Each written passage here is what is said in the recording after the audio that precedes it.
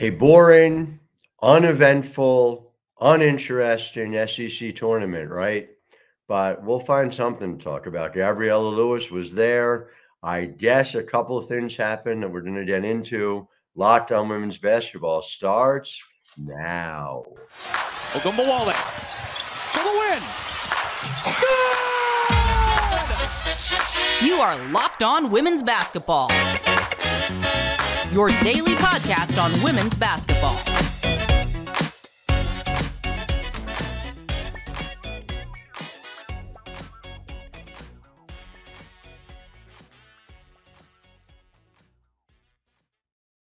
Of course, I kid. Very much a lot to get into. It is not a nothing to see here kind of SEC tournament. And good morning to you. I am Howard Megdal, and welcome to Locked On Women's Basketball. Thank you for making us your first listen every day. Over 180,000 of you showed up in February. It was a record, and February, I looked into this, is actually the shortest month, even in a leap year. So thank you. The way we show up for you 6 days a week. It is not just me. It is the incredible team across the country and the world at The Next, thenexthoops.com. You saw it this weekend. We had correspondents all over the championship weekend across conference tournaments. And of course, we had the great Gabriella Lewis at the SEC tournament. It was, I laugh about it because how many storylines were we getting into where it was just, all right, you're at this game, but these things are happening. And then, oh, now there's an additional storyline coming out of the game. Oh, here's a 20-minute delay while we figure out an altercation as part of the game. Undefeated teams, three-point shots from people who are not three-point shooters. Was that the best SEC tournament you ever saw? Yes, definitely. The SEC knows how to put on good basketball always, but boy, was this weekend exciting. And like you said, I think there are a lot of times where the last 2 minutes of a game, you thought you knew it was going to happen, and it completely changed. The most dramatic of that being a brawl, basically, in the championship game. That was, something to write home about. I will say, and we'll get into the brawl and we'll talk about all of it, but it felt to me at some level like, oh, now we're going to be talking about just a brawl coming out of a tournament where any number of teams, and we talked about this off air, we didn't talk South Carolina, LSU as teams, but up and down that conference, there are interesting players and teams that we're going to see play deep into March. And quite frankly, I think have an opportunity to come be in Cleveland in April as well. So before we talk about the brawl and that aspect of it, I want to talk about South Carolina's journey. And I wrote about this over at 9 last Wednesday, but just the fact that Dawn Staley, who was my pick for Coach of the Year in my USBWA vote, Dawn Staley loses 4 players to the WNBA, 4 players to the WNBA, including a generational center in Aaliyah Boston, including a first-round pick in Zaya Cook. This team is better by every metric you can come up with, either even or better than that team that went undefeated through the conference tournament into the Final Four. And the reason they lost to Iowa was they were a 31% shooting team from 3 last year. They entered the SEC tournament shooting 40% from 3. They entered the SEC tournament shooting at Caitlin Clark's level from 3. Tahina Paopau's making almost half her threes. Yeah.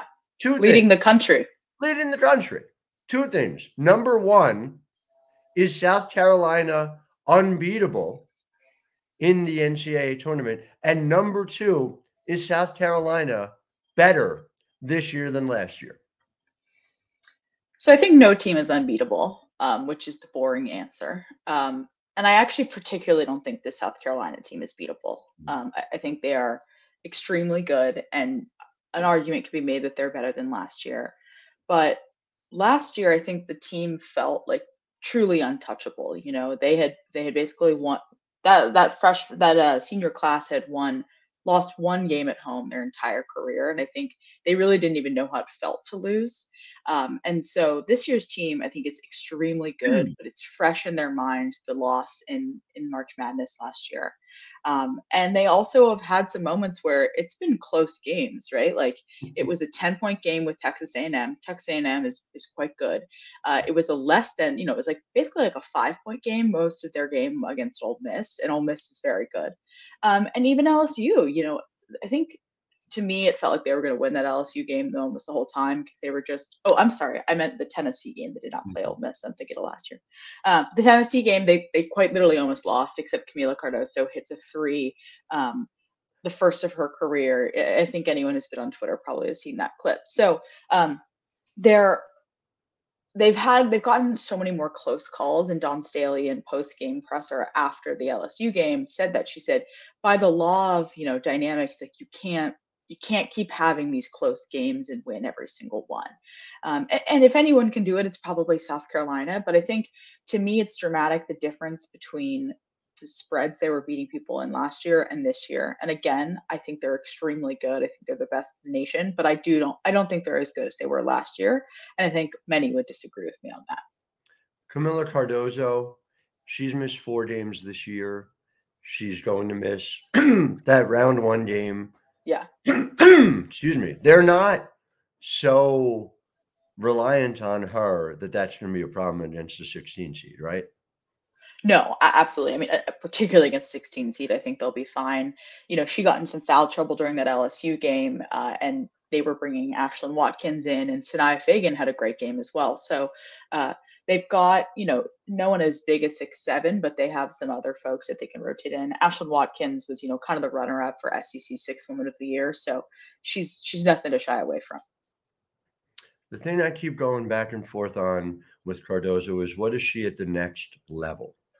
And obviously 6'7", you are big. You have an opportunity to be in the league playing at the same size as a Tiara McCowan, who is a traditional back to the basket 5, who is capable and has had actually a very good season now that she has a coach who knows how to use her the way Vic did in Trammell. Exactly. We have a whole other podcast just on Tiara McCowan. But my question for you is, where does Cardoso fit in as a WNBA player, having seen her play all weekend? I'm not a draft analyst, but I think she'll definitely, if she declares this year, which she hasn't decided yet. I asked her 3 days ago, and she said, I still haven't decided, which is what she's been telling me for a year or two. I think if she goes into the league this year, she could have a very prosperous, career. She could, I think she would stay at least a year. You don't cut 6'7" immediately. Right. I think she has the ability to grow so much, and she already has. And then what also is, I think, adding to her favor is she's played for the Brazilian national team. And so she's got the international experience. And, when you go play outside of the college level, I really think that adds to folks' games, because it's just so much more. So, I think I'm definitely not counting out that she'll take another year at South Carolina. They're probably going to be great next year. Tahina Paopao is coming back next year. So who knows? But I definitely think she's got the ability to really to thrive in the W. It is crazy, though. If you bring her back, Sakima Walker's the only other senior on that team. And they're bringing in 3 top 100 players. The only person who had a better recruiting class coming in is Lindsay Gottlieb over at USC, who has somehow 6 top 100 players coming in to play with Juju Watkins. That's going to be ridiculous. And so I cannot wait to see that USC of the Big Ten, which is going to take some getting used to. God. Bizarre. It is very bizarre. South Carolina blows a 23-point lead to Tennessee, as you wrote about over at the Next. And then they come up with the big win. Does that help them in March to know that? Or does it help everyone who plays South Carolina to know, wow, they could blow a 23-point lead? I think it does both. I think, like I said, it makes them feel like there's an ability to lose. But I think that has to instill the fear of God in them a little bit, of we really didn't want to lose. And Raven Johnson, after the game, said to press, she was like, I wanted to cry on that court. All I could think about was like, losing last year. And I think that was just so traumatic for them. And she was like, I think everyone was having these moments of flashbacks to last year, and all they wanted was not to have it.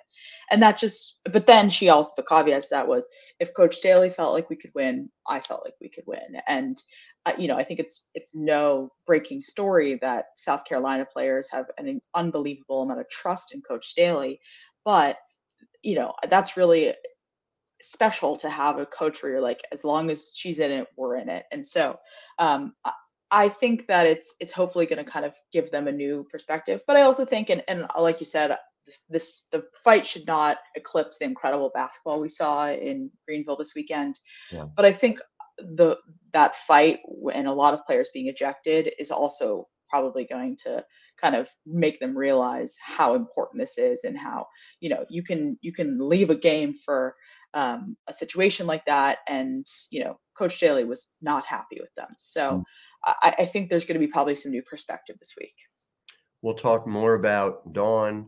I want to get into LSU as well. We will talk about the fight, but again, there's so much basketball, so much better basketball to get to. That's the thing. So we'll touch on it, but man, there's a lot more to get to. Right, followed in segment 2, so a lot more to come. Tennessee, we gotta talk Lauren Park Lane, so we will get to all of that. But first, Locked On Women's Basketball is brought to you by BetterHelp. And so look, sometimes we all need the opportunity to get something off our chest. There are big things, small things that really kind of start to get to you. You have to let that out. And maybe the best way to do it is to somebody who is unbiased on your life. Okay. The way you can do that is through BetterHelp. BetterHelp is online therapy. It's an opportunity to online on a flexible timetable that works with your schedule to get a perspective on things you need to figure out.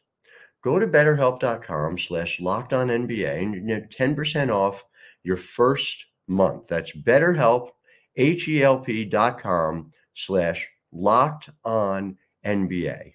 Go to BetterHelp, talk it through, figure it out. It really makes a difference. There are other ways, of course, of dealing with your frustrations. We saw them near the end of that LSU South Carolina game, of 2 minutes and 8 seconds to go. Again, the fight is the fight. I felt very strongly that Dawn Staley handled that in precisely the way you'd want someone to handle it. Dawn Staley quickly took responsibility, apologized to the basketball community, handled it internally, in-house. How are you going to learn from it? Emotions get the better of players, like she said, and these are young players. Yeah. And they're protectors, is what she talked about also. Last year's team, she said this never would have happened because Aaliyah Boston would have gotten in there and been the referee. But this year's team, they talk a little more in practice. They want to protect each other. They jump in when each other need each other. Right. Sorry to interrupt. No, I'm glad you did, because it goes back to, I just think these are unreasonable expectations for human beings, that you put them in the pressure cooker of a game like that. And these are 18, 19, 20, 21-year-old women trying to figure out the world in real time with the glare of the national spotlight on them in an extremely physical game that, quite frankly, the refs didn't have a handle on. So you put all that together, and anyone who's passing judgment, moral judgment there, I think needs to look in the mirror. But that's a digression. You look at South Carolina, you look at LSU. We've talked about the Gamecocks. LSU, that's a hell of a team. That is a team, it didn't get a lot of press last year, but they won the national title. I mean, so you look at that. Oh, really? Oh, cool. Right. Yeah. Crazy, right? Who remembers? Yeah. I mean, the defending champs here, I mean, that was just, oh my God, a heavyweight title for the ages. And so, having seen them play all weekend, what is the state of LSU right now? Yeah. It's so interesting, and I keep thinking back to last year for a lot of these teams, and LSU and South Carolina are good examples of last year when South Carolina, they lost in the semis to Tennessee and then in the SEC tournament. And I think it was kind of like very disappointing for them, but that was what the world expected in so many ways. No one thought they were going to go win a national championship, including Kim Mulkey. And so, but now they have so much expectation that, oh, they have to go far. They lose a couple games in the first 5 games, and people are saying, oh, they're a losing team. So I think that they are a better skilled team this year, right? You bring on Anissa Morrow, Flau'jae Johnson has only gotten better. Michaela Williams is really good. Haley Van Lith, has brought a solid presence. So I think they are better, and they'll tell you that. However, they're depleted. They've never been a really deep team, but they're very thin this year. Michaela Williams was injured. Last year, Poa had a really tragic head injury during the semis that, we're hoping she'll be back, but she's in concussion protocol now. As well as also, Angel's got a bit of an ankle situation, some other folks out for the season. And so what really struck me about LSU is during their game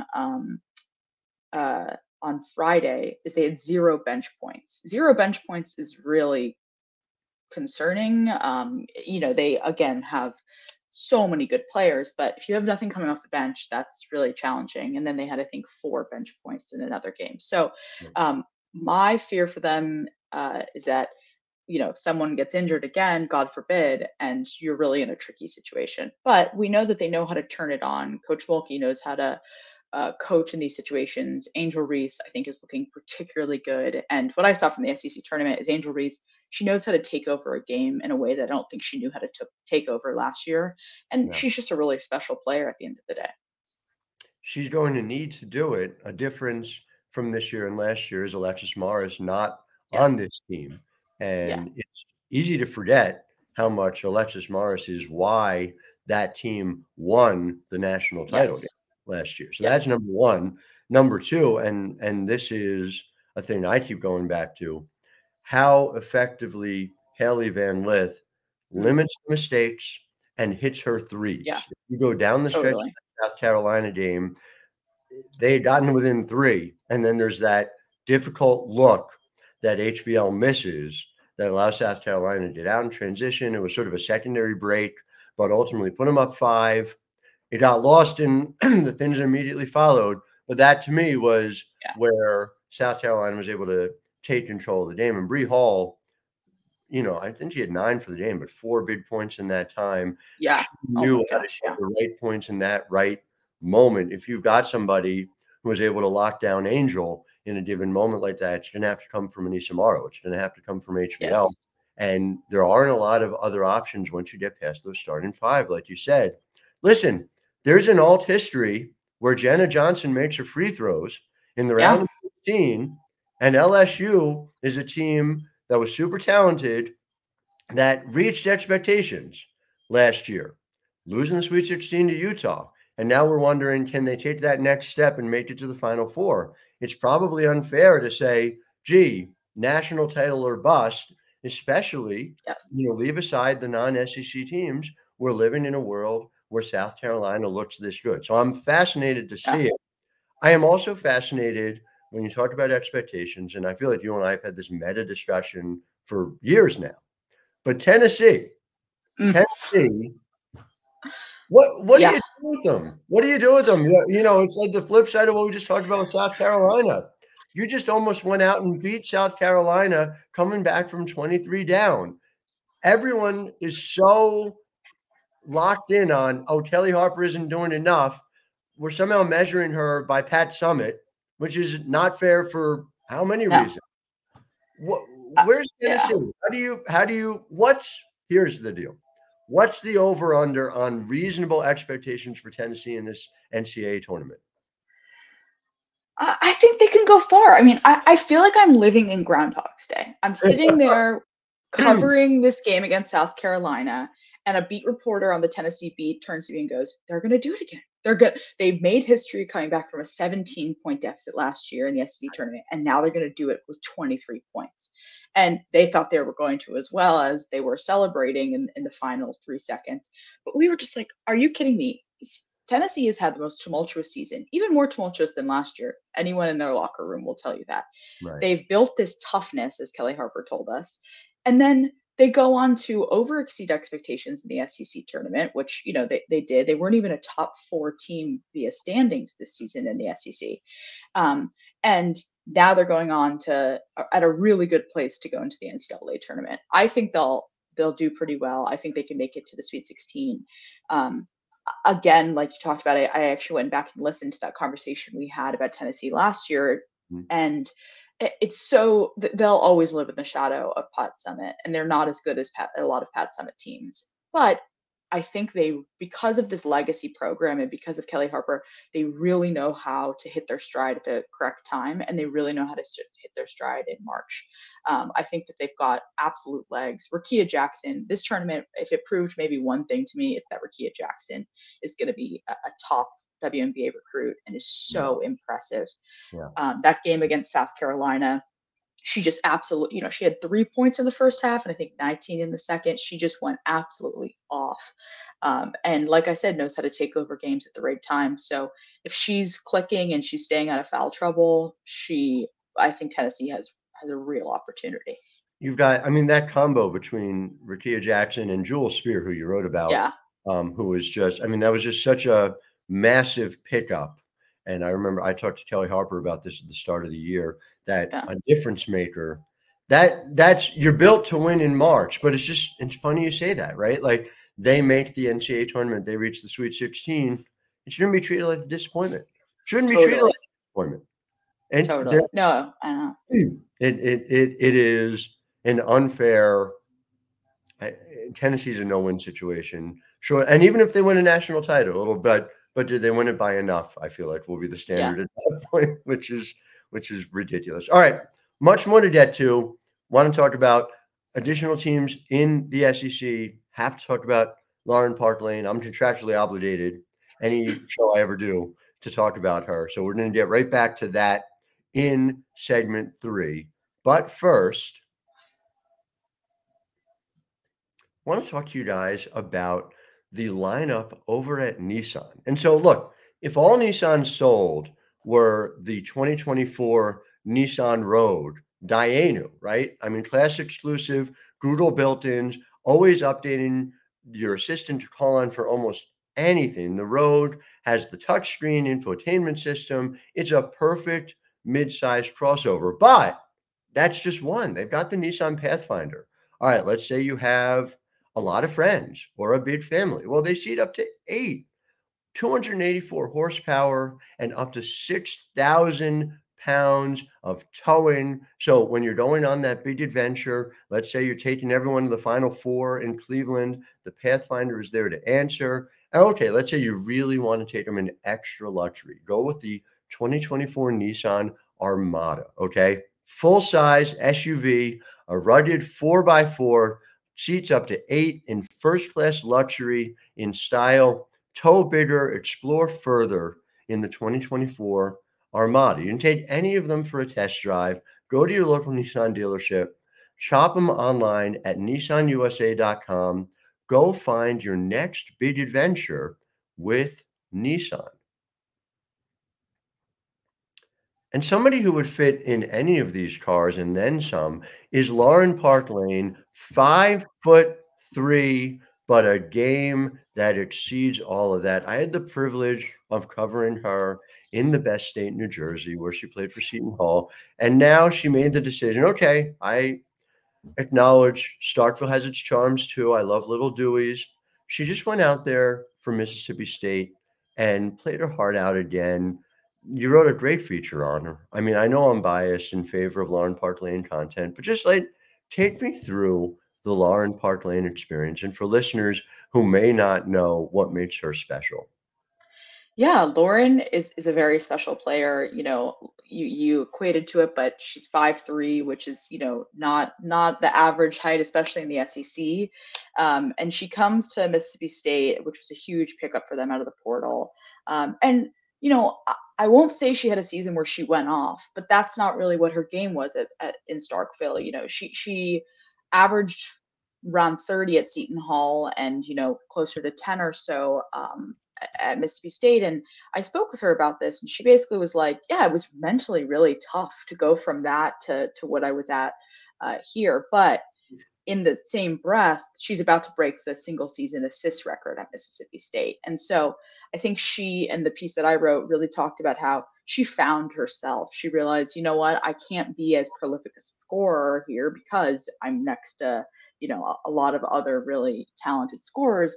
However, I'm still going to make this impact. And so I really appreciated her candor of, it was a mentally challenging year, especially, she made some comments from Gina Auriemma that kind of, she didn't feel really impacted her too much, but there was a lot of talk around her. But regardless, she really comes at it with a level of like maturity and intensity for the game that is a delight to watch. When you look at the teams that are right on the bubble, everyone's projecting right now. So here we are on the morning of March 12th on Tuesday. Charlie Cream right now has the last four in. See if these teams sound familiar to you. Texas A&M, Vanderbilt, Arizona, and Mississippi State are the last four in right now. Columbia is one of the first four out. Yes. It's almost like the SEC tournament continues this weekend in New York with our own Jen Hatfield covering the Ivy League tournament.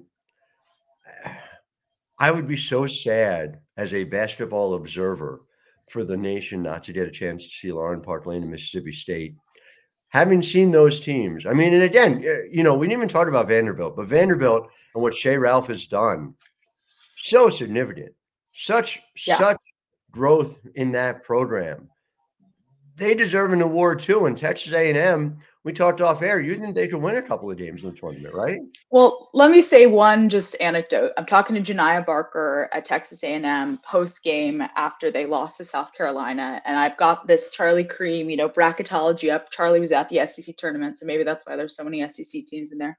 And I say to her, I go, you're projected to play Vandy in the play-in right now of March Madness. She goes, Vandy? What are you talking about? I go, yeah, that's what they're saying. She goes, Vandy lost. They lost yesterday to Florida. And she's kind of looking around. I'm like, what are you looking at, Janiah? She's like, I'm looking at the bracket. They lost, didn't they? And the SID turns to her and goes, well, we lost too, Janiah. She goes, yeah, but to South Carolina. It's totally different. So that being said, she was excited about playing a potential SEC team. But yeah, we've got three teams here on the bubble. And Lauren Park Lane, Janiah Barker, Jordan Cambridge at Vandy. I think those are all hoops that the world should see. Yeah. I mean, there's just so much talent in this game right now, so much talent in the SEC. Before I let you go, a team that won't play in the NCAA tournament this year that you were most impressed by, you think is going to be the next breakout, the next Vanderbilt. Who is that going to be of the teams you saw this weekend? Florida. I mean, I think it's fresh on the mind how good Florida is. Aaliyah Matharu, who just had a 35-point game the other day, really impressive stuff. And I think Kelly Rae Finley is a really special coach.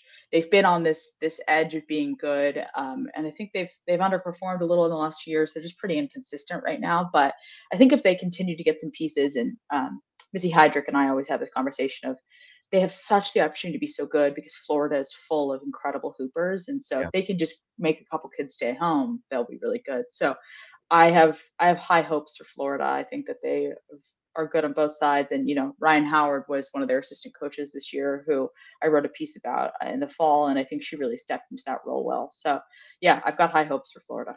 Man, Ryan Howard and her basketball IQ manifesting on both college and the pros. It is a lucky time in the world of women's basketball to have Ryan Howard in all those roles. Gabriella Lewis, we are lucky to have you writing at The Next. We are delighted to have you here. It is always great to chat with you. Thank you for your insights. Thank you for all you did at the SEC tournament. To our listeners at home, thank you for making us your first listen every day. We'll be back tomorrow with with the great Angie Holmes, who was at the Big Ten tournament. I'm going to ask her, were there any particularly eye-catching guards who impressed and are perhaps going to make a leap to the WNBA? Not sure, but sure. She'll have the answer if anybody comes up, and a couple other players at the Big Ten tournament as well. So until tomorrow, I am Howard Megdal, wishing all of you a wonderful Tuesday. Ogumawale for the win. You are Locked On Women's Basketball, your daily podcast on women's basketball.